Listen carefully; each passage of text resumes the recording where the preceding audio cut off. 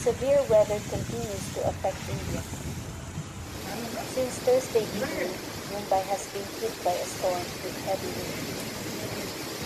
Residents of the Indian metropolis are faced with huge traffic jams on flooded roads. A large number of cars are stuck in traffic on the Western Express Highway, which connects all the western suburban areas. Mumbai suburban trains run 15 to 20 minutes late. After heavy rains, the authorities closed the Andheri market.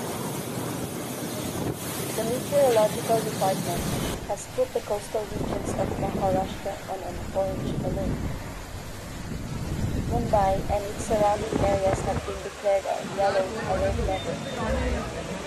There is a chance of heavy rain in isolated areas over the next 48 hours.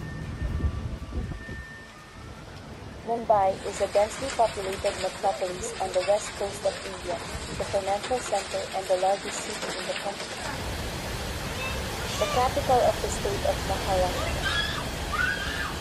Together with satellite cities, it forms an urban agglomeration with a population of about 29 million people.